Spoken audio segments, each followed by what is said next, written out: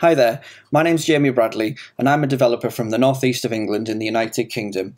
Today I'm here to talk to you about how I manage diabetes with Jamstack. If you'd like to ask any questions outside of the talk, then please feel free to catch me on Twitter at jamiebradley234, and you can also find my website, which is at jamiebradley.dev. So first we're going to talk about what diabetes is. We're not going to spend too long talking about this because we don't have a lot of time. But what I would like you to do, if you want to find out more information, is please check out my post on my website, and the link is below there. So diabetes is a lifelong condition that causes a person's blood sugar level to become too high. And diabetes is categorized into two groups. I personally suffer from type 1 diabetes, and this means that my body is unable to create a hormone called insulin. Insulin is a hormone that we need to regulate blood sugar levels inside of our bloodstream. Type 2 diabetics are able to create some insulin, but not enough in comparison to a healthier individual. If we don't have insulin and our blood sugar levels become too high, then we can get really ill. And this means that we can get something called ketone acidosis, or ketones, and it's effectively a poison in your blood, and it's not a very nice thing. So how do we treat type 1 diabetes? How do we keep the blood sugars regulated? Well, we do this with a comparison of testing and taking medication. What you can see here on these pictures, on the main picture on the left-hand side, a person is injecting insulin into their body with an injection, and we call this an insulin pen. On the bottom right-hand side, that individual has a machine like what I have, and this is called an insulin pump. It's basically a machine that gradually injects insulin into my body just via a machine rather than a physical injection. This person also has something called a continuous glucose monitor, and I'm not sure if you can see it, but I have a lot of pink tape here to keep it down, but I have a continuous glucose monitor as well. And what's happening is this machine is continuously checking my blood sugar levels and sending it over to this machine via Bluetooth. The machine is then capable of taking those results and adjusting my insulin levels accordingly in the background. When we eat, regardless of whether we're taking injection pens or we're on a machine like this, we need to get an accurate blood sugar reading, and we do this with a blood sugar test. So on the picture on the top right-hand side of the screen, you can see that this is the machine that we would use to test blood sugars. Individual would prick their fingers, get the blood, and put it onto the strip. The machine would then read the readings. And we then have to work out how much insulin we need to take based off that reading and based on the amount of carbohydrates that we're about to eat in order to understand how much insulin we need. Now, treatment for diabetes is improved by looking at test results from our blood sugar test, spotting trends and making changes. Now, I've kind of alluded to the fact that my machine is already doing this, but once upon a time I never had access to that technology, and a lot of people across the world don't have access to that technology, so they would have to do it manually. And we can do that with a handful of tools. You know, there are apps out there on Apple App Store, Google Play Store, but some of them require in-app purchases to get premium features, and that kind of sucks a little bit. It would be nice if there was maybe an open source system where we could come together as a community and put together features that we really need, and a system that we know will really work for us. There's the technology available to us that I've already talked about, which costs a lot of money. So this machine here itself costs £3,000 or 3,000, British pounds. And the monitor that I was talking about, this little transmitter, is £500. Very expensive, especially if you're, unable to get the funding in the UK, or you don't have a national health service.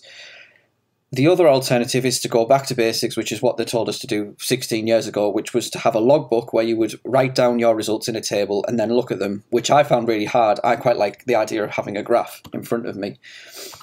So at the start of this year, I decided to take on a challenge. I wanted to develop a community-driven blood sugar management application, because there isn't one there at the moment as far as I'm aware. And I wanted it to meet the following criteria. I wanted to avoid these in-app purchases. I wanted to avoid these, premium features.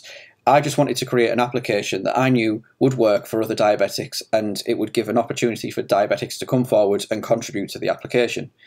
The application needed to be easy to host and deploy, and I want you to think of the experience as the one-click installers for WordPress that you get on certain hosts. You just click the button and it's deployed and it works. It needs to be secure and it needs to be fast. And of course, I turn to my good friend, the Jamstack.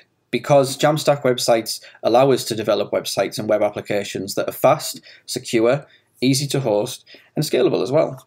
So This slide kind of gives you a high-level idea of how this is going to work, and we'll start by talking about the tooling. We're going to use Sanity as the data management platform. Now, a lot of people tend to use Sanity as a content management system, but Sanity is so flexible that you can create all kinds of different applications with it. As we've proven here, we're able to create a blood sugar management application through it. Sanity will give us the interface for the diabetics to go in and input their results. It will also take care of managing the data and storing the data as well for us. We're going to create a theme on Gatsby and use that as the front end of our website. This means that if we need to make changes and then release it to the to the user base, then users can acquire updates by doing a yarn upgrade or an npm upgrade, and then the dependency will just get updated accordingly, which is really seamless and easy. Likewise, on the Sanity side, we'll do the same thing for the schema. We'll create a Sanity plugin that will host on npm, and then once we make changes and release them, people can just perform the necessary command to get hold of those changes. We're also going to host the website on Netlify. We'll also consider other alternatives as well, but to start with, I decided that I wanted to go with Netlify because it's the one I'm most comfortable with and the one that I've worked with the most.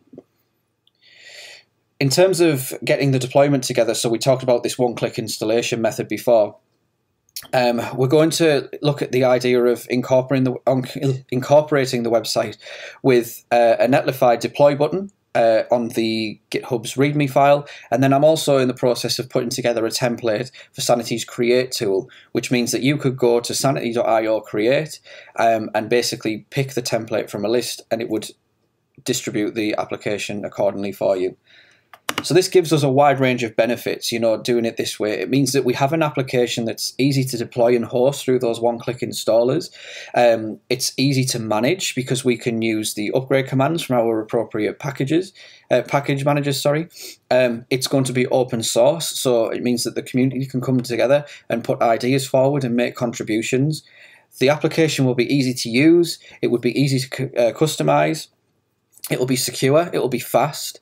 And then if we move away from the technical aspects of it, this means that we will have an application that we can host on the internet, and it will be easy to share this data with healthcare professionals. This is brilliant. It means that we don't have to sit there and show the data through a mobile phone application or pull out the book and start going through all of the different pages. We can say to our doctors, go to this link and filter down this data, and this is where I'm having the problem. And that means that it's easy to visualize the data and spot the trends, which makes a big difference to the way that individuals manage their diabetes. And of course, it's been built by a diabetic, and hopefully more diabetics for diabetics. So people who are behind it understand the problems that diabetics are facing. Now, this application is called Hey Sugar, and if you'd like to find out more information about the application, you can go to the website, which is heysugar.health.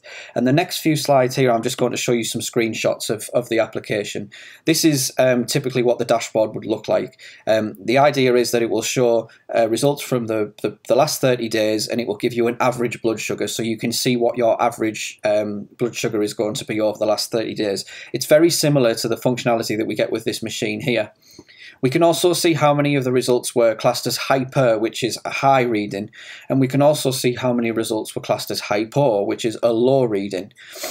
Finally, the table below will show a list of all of the readings from the last 30 days, and eventually we will be able to give users the ability to switch that between a table view and a graph view.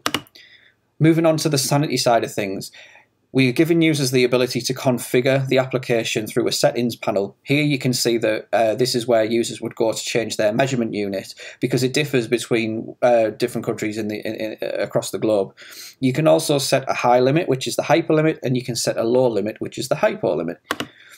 I've also created this idea of a food bank. So if you've ever used something like MyFitnessPal, you will know that you can create a bank of foods so that instead of having to manually input all of the information over and over again, you can just reference a particular food from there. And I wanted to bring that functionality into the application. Using Sanity's reference fields in the schema design, we're able to do that quite easily.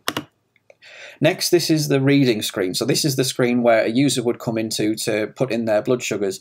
You can see that they'll be able to put the reading in, the time and the date it was logged. They can say how they felt at the time of doing the test, because that makes a big difference on your blood sugars. And they can say whether they were taking the test before a meal, after a meal, or neither. Another important factor is the alcohol flag, because alcohol plays a big part in an individual's blood sugar as well.